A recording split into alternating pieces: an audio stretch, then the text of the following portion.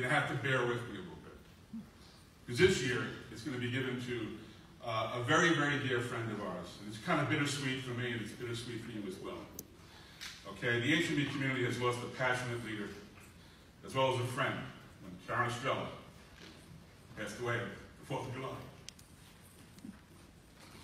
I have the honor of getting to know Karyn over the years, and I've seen her in her various leadership roles.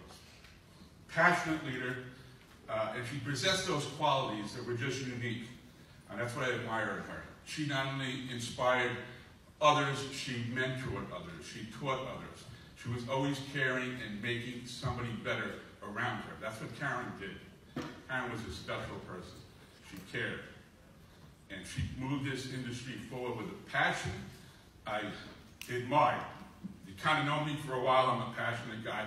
Can't help that. I wear it on my sleeve. It's what works for me. But Karyn was the same way, and she was inspiring to many, and certainly to me.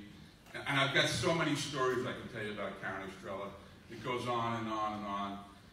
I mean, we got to know each other back in the 90s because back early on there were, I think, 33 Medicare carriers. And then in 93 they converted to 4 carriers.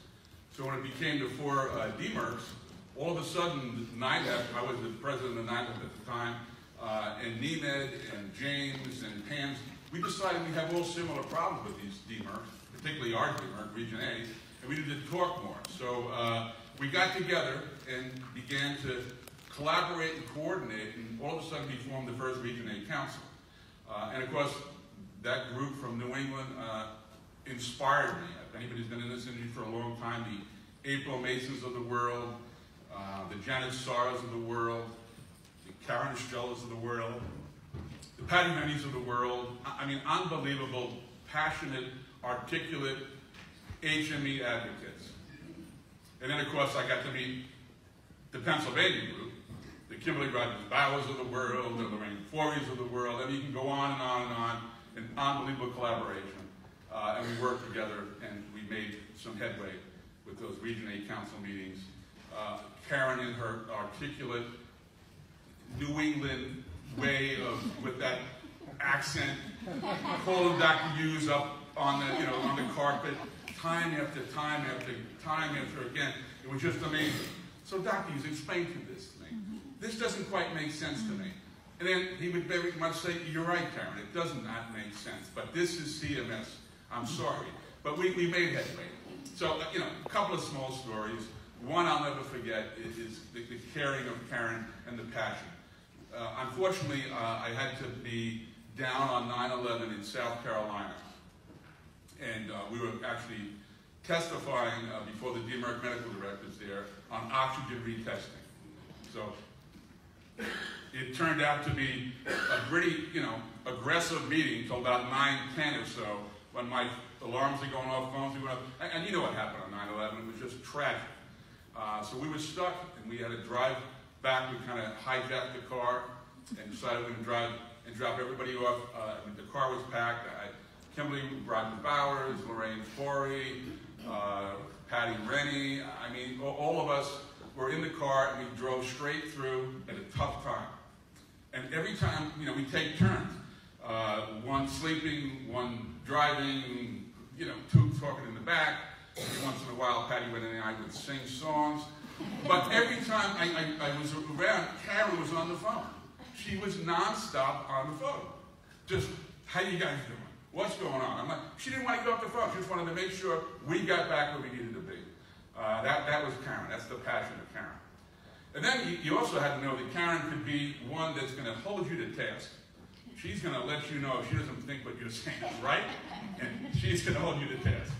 So my second favorite story about Karyn is that, when we began to, AA Homecare, I think, evolved and did a lot more work on the legislative front. We're kind of getting maybe in the state lane and actually seeing some of their representatives on the Hill in D.C. here. It was a kind of a mistrust. What's going on there? Why are you seeing our members of Congress? Well, it's kind of with the National Advocacy Association. I was the chair at the time, not the CEO. And we kind of had to explain to Karyn that we need to work together collaboratively. There's grass tops, it's grassroots. We work as a team. It's going to work out really, really well. And it got to the point that Karyn aligned some of those other, state leaders, and there was a mistrust. So we had a meeting down in Baltimore, and I said, how we're going to solve this problem, Karyn? How is that, Tom? Because I don't particularly know what's going on in the executive committee meetings, and I want to know what's going to go on. How are you going to solve that problem? I said, you're going to sit on that executive committee. I said, we're going to create a spot for you, and you're going to be the first state leaders council chair. And we're going to change the bylaws, and you're going to get a seat at the table. How do you like that? And she said, well, it's about time, Tom. It's about time I got to get a seat at the table and be involved. So, that's just some of the stories of Karyn Estrella.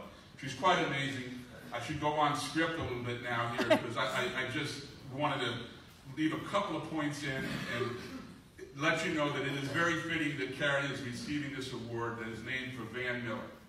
Like Van, Karyn leaves a legacy of inspiring and helping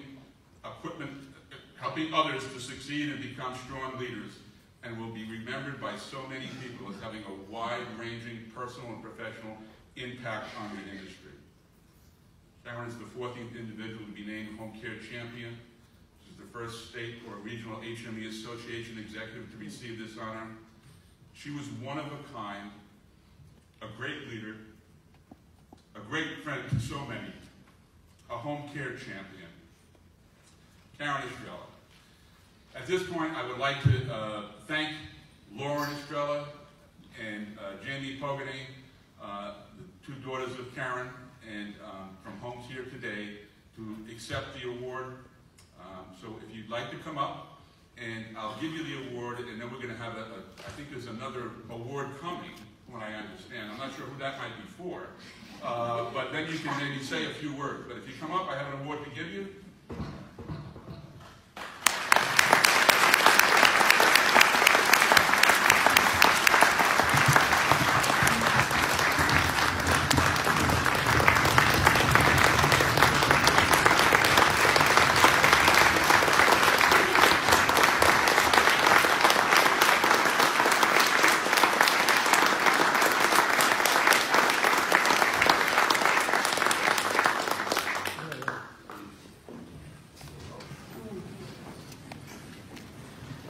Thank you very much.